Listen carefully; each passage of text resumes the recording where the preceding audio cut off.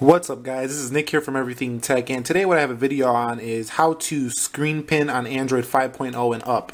Now if you guys are a Android purist and you pretty much know how to use everything Android, this video is not for you. This is just a quick how-to video for anybody who wants to use that screen pinning feature but's a little bit confused.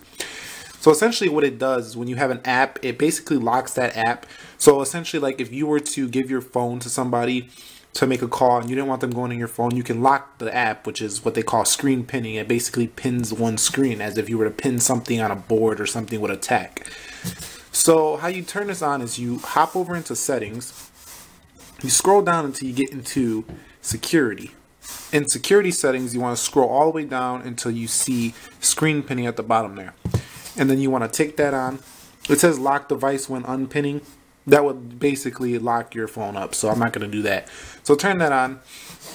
Then I'm going to open up eBay to show you this. eBay's open.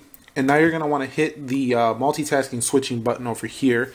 If you have a different device, you're going to want to hit your respective multitask switching button. And then you're going to see this little pin right here. And then you want to just tap that, and it will tell you an Android 5.1 on this card. But if you don't have 5.1, if you have anything lower, it's not going to tell you on this card. And then you hit got it. And now the screen's pinned. So to get this pin off of here, you want to hit the back button and the menu button. So simultaneously, you do that, and now the screen's unpinned.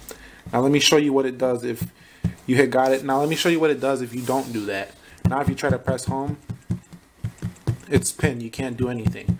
So this feature could be useful if you're trying to like give somebody somebody use your phone and they just you don't want them doing anything with it. That could be a useful feature.